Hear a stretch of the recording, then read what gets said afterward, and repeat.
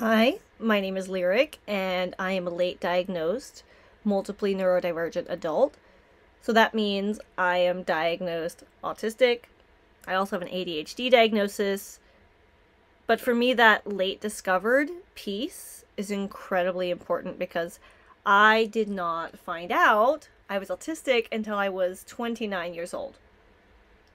Which, if you can imagine, was quite a shock to find something out like that when I was already almost 30. The ADHD diagnosis didn't come till I was 33, several years later, but actually was a bit less of a shock. That's a good question for the neurodivergent people in the audience today. Drop me a comment and let me know if you are multiply neurodivergent, if that second neurodivergent discovery was less of a surprise for you. Every time I talk about autism and ADHD and neurodivergence, I make a point to talk about the fact that autism and ADHD are both lifelong differences. That means even though I did not know that I was autistic for the first 29 years of my life, almost 30 years of my life, even though I didn't know I was ADHD for the first 33 years of my life, I was still autistic. I was still ADHD. I still had these different neurotypes. And these differences impacted my life. Even though I didn't have vocabulary for the differences to explain what they were, I was still autistic. I still had ADHD, even before I was diagnosed. And my life, and all of the moments in it, have been influenced by that neurodivergent experience. Though my presentation and the ways in which I cope and interact with the world is always changing and evolving, I'm always going to be autistic. I'm always going to be ADHD. And that is the filter through what I experience life and the world around me. I evaluate neurodivergent and autistic people's experiences through the lens of neurodiversity. If you would like to know more, please do stay tuned.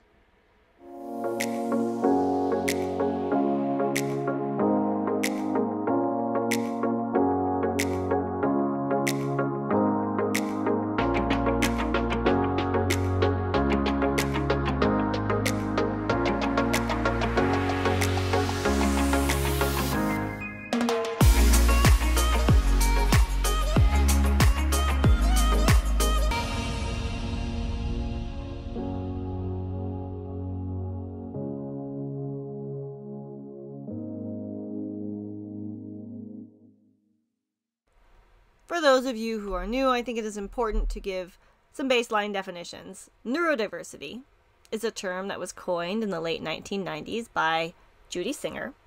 And Judy's an autistic sociologist. What Judy argued was that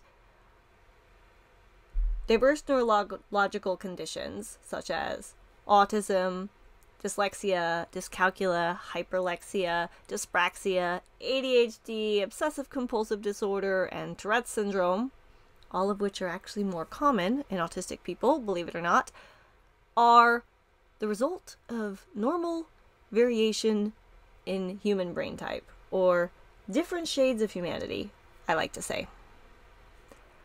Neurodiversity is important because it stands in direct opposition to the prevailing view that neurological processing differences and neurological diversity is a bad thing. Neurological diversity is beautiful, and it is not something we should be trying to minimize. It is something we should be celebrating. When we talk about neurodiversity, a reasonable estimate that I can find for all neurominorities, neurodivergent people, within the global population is currently between 15 and 20%, depending on the source you're looking at. However, these estimates are based on diagnostic numbers for multiple neurotypes, ADHD, autism, dyslexia, all of the things I listed earlier. But these numbers don't take undiagnosed neurodivergent people and those who may not have any idea that they are neurodivergent into account. With autism, in fact, we have an entire missing generation of autistic people, many who may never know in their lifetime that they are autistic. This missing generation is typically thought of as adults who are growing up in the 1980s or earlier, who were not discovered to be neurodivergent as children, because at that time, especially with autism, for example, autism wasn't even in the DSM, Diagnostic Statistic Manual, that was used to diagnose developmental differences, developmental disabilities, until 1980. Prior to 1980, we weren't even listed in the book. We weren't even in the book. We weren't identified medically. And autism understanding and awareness was very limited because it wasn't named. We had this whole generation of autistic people who were then undiscovered or missed or hidden away from society, not talked about. When we did finally add autism to the DSM in 1980, and even today we see this problem that a lot of people still believed that you could grow out of being autistic. So all of those adults who were autistic, who were missed up until 1980, when we finally named autism as something, we still ignored those adults. Because that diagnostic criteria was developed and focused on autistic children very specifically. It's been a lot of years now, since 1980, and still not a lot has changed. Now back to neurodiversity. When we use neurodiversity to look at neurodivergence and society and all of the systems in society, what we see is that currently many of our systems that are existing in society have been set up by the neuromajority, or neurotypical people. And this is often harmful to those of us whose minds work differently, the neurominority, neurodivergent people, because our needs are not taken into consideration when these systems are developed. Historically, neurodivergent people have not had much opportunity to give input when these systems in society have been developed. Our needs aren't taken into consideration because we are often pathologized. We are told that our ways of doing things, thinking, experiencing the world are wrong. And we're broken neurotypical people, and we should try harder to fit ourselves into neurotypical systems and neurotypical expectations and neurotypical lifestyles that often do not suit us. Over and over again, we are asked to try harder to flex ourselves into these broken and outdated systems until we break, instead of flexing the systems so that we may evolve and find solutions that work well for everyone. Many of us are damaged from the pressure and the shame that society puts on those of us whose minds work differently, masking and hiding our differences and struggles and even our joys and our passions in order to avoid the critical and disapproving gaze of neurotypical people around us. I didn't know I was autistic for the first part of my life because neurodivergence is an invisible form of diversity that can be easily overlooked by the untrained eye. Not knowing this critical piece of information about myself had a huge impact on me. And I was not in a good place when I found out I was autistic. Luckily, the knowledge that I have gained has changed my life and helped me to get myself back on track, finally allowing me to figure out how to live authentically as a neurodivergent person and live a more appropriate neurodivergent lifestyle. Since discovering my neurodivergence over 5 years ago now, I've learned something that sounds simple in hindsight. I wish I could have known all along. And that is that I can only be truly happy and successful if I am able to be my most authentic self, permitted to exist and comfortable in my own skin, as I'm actually quite sure is the case for every single person listening to my voice right now. It is a human need to be accepted as we are, the whole person, strengths, weaknesses, and this includes all of our identities. For me, that includes autistic, ADHDer, neurodivergent, non-binary, trans, queer, disabled. Hiding parts of who I am was preventing me from moving forward in life and getting help when I needed it. In my 30s, I had to teach myself to ask for help because I had learned to mask those weaknesses instead of speaking up for my needs. My and most neurodivergence is invisible. If I didn't want you to know that I was neurodivergent, you'd never know. Neurodivergent masking or camouflaging is defined as when a neurodivergent person consciously or subconsciously masks or hides their divergent traits in order to blend in or appear neurotypical. Something I really think is important that we understand whenever we're talking about neurodivergent masking and camouflaging is that this camouflaging is something that neurodivergent people do as a self-defense mechanism. We do it to keep ourselves safe. We do it because the world around us can be very hostile. And it's self-defense. It's not intended to be manipulative or deceptive. If we are masking around you, it often is because we don't feel safe to drop our guard down and be our most authentic selves.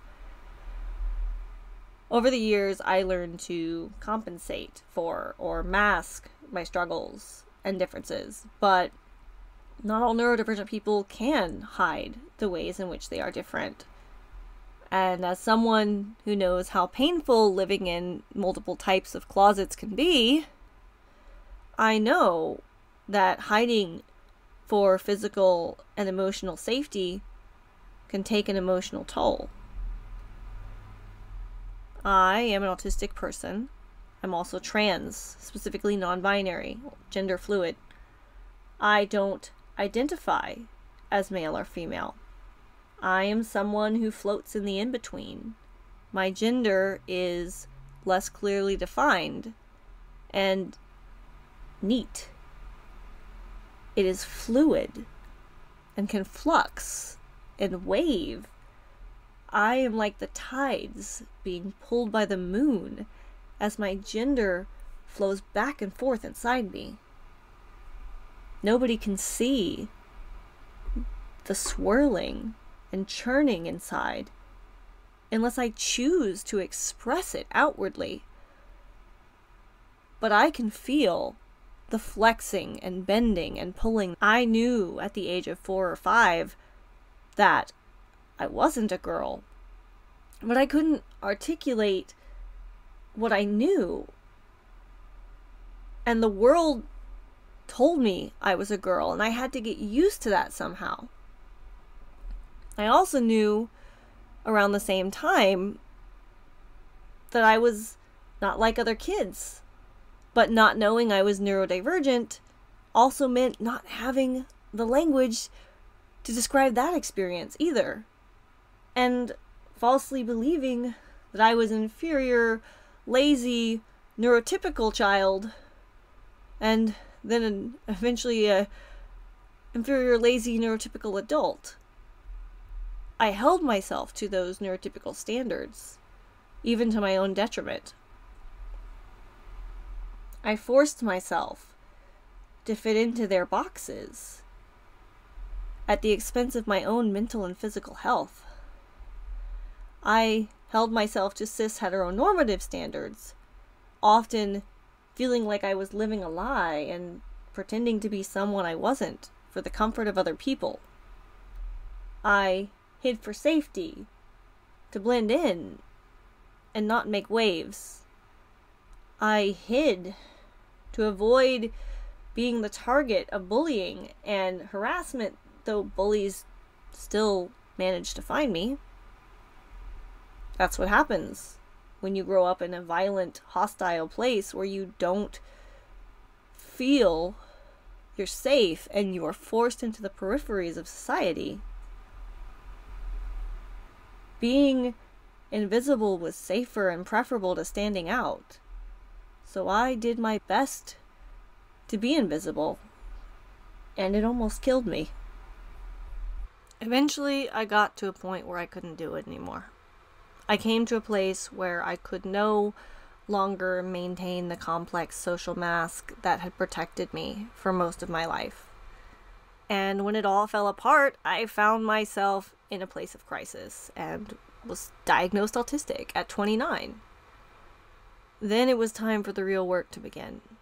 The removal of the mask and the beginning of asking myself what I really wanted, and if my motivations were my own or for the benefit of other people.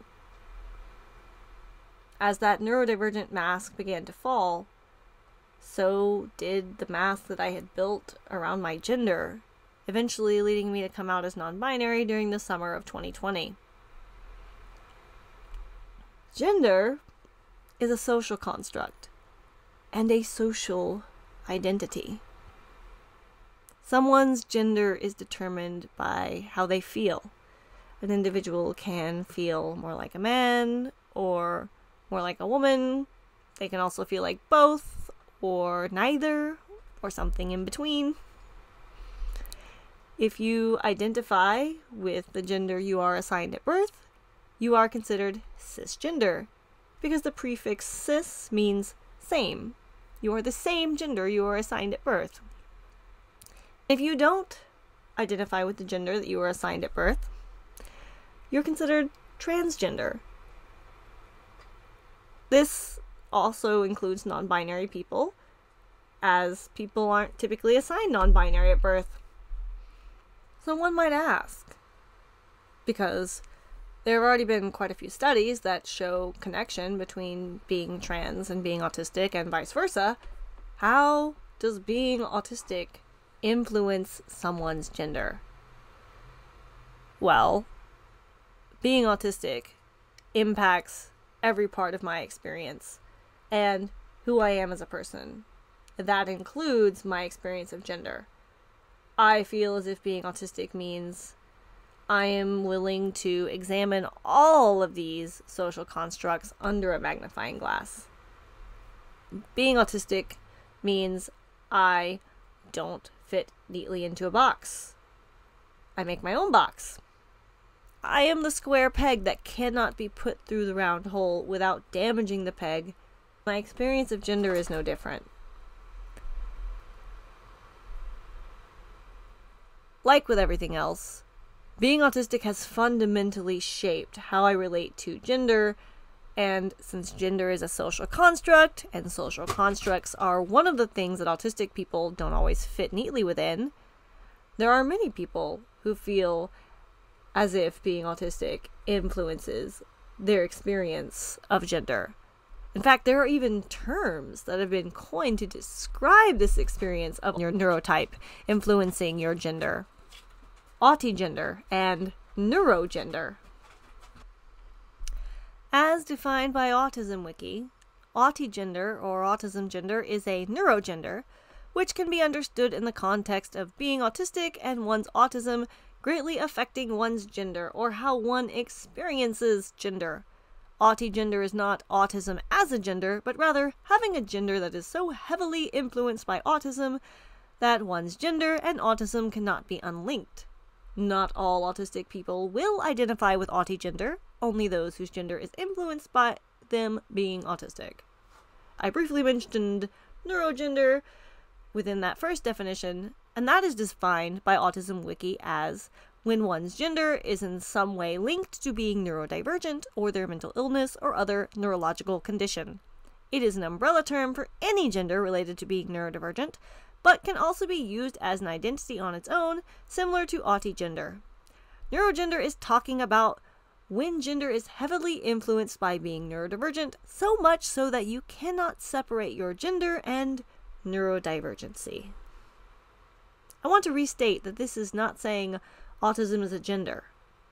We're talking about how the autistic and neurodivergent experience impacts someone's relationship with gender and their gender identity. For me, I was assigned female at birth, and that's just what it felt like, this assignment that I had no say in. The assignment was given to me, and I put it on as part of my mask as an autistic person playing a part, trying to blend in and be treated better by people in society. This included masking by dressing and acting appropriately for my assigned gender role. What people don't see or understand about being gender fluid is there is this internal shift that I may or may not choose to express outwardly. So my external presentation doesn't always match how I'm feeling on the inside. I live and grew up in what is known as the Bible Belt, USA. My gender identity and sexuality are invisible differences, just like my autism, but they are also differences, especially here in the southern US, that are thought of as bad or undesirable. I didn't feel like a girl, and I certainly didn't want to grow up and become a woman, and growing up I related more with little boys than little girls, and I enjoyed the activities that little boys did. I struggled to be around other girls. When I was around other girls, I was definitely masking more, especially when I was younger. I would comply with my assigned labels because I didn't know there were other options. I conformed because I was also sure nobody would understand what I was going through. Eventually, because I had the meat suit that people associated with the assignment I had been given, I started to go along with things for a lot of years, using the labels of girl, woman, she, her, because it was expected of me, and often just much easier. After immersing myself in the autistic community, I met more people who were like me in more ways than one. I started to develop a vocabulary for the gender experiences I've been struggling to articulate for most of my life. Once again, I found the labels that fit. I'm someone who values truth. Listening to autistic voices, listening to queer voices, learning I'm autistic, learning I'm non-binary, has allowed me to accept, work with, and compensate for my differences, and highlighted where I get some of my biggest strengths. My big aha moment came from experiencing the words of autistic and queer adults. Learning to live my best and most authentic life in relation to all of my identities has been instrumental in me getting my mental health back on track. This is something that I wish would be possible for others like me all over the world. I wish everyone ease in their own skin and their own minds, ease in your life. If you found this longer video helpful, drop a comment, or if it's too long, drop a comment. Let me know, hey, get to the point. That was all over the place. Too much information. Either way, I want to know, because I create this content for you. And I hope it is helpful and educational and possibly even entertaining. I hope you found some value in it. If you did, please give me a thumbs up so that I know that this video was on track and I can know what kinds of videos you find helpful in the future when I'm creating new content.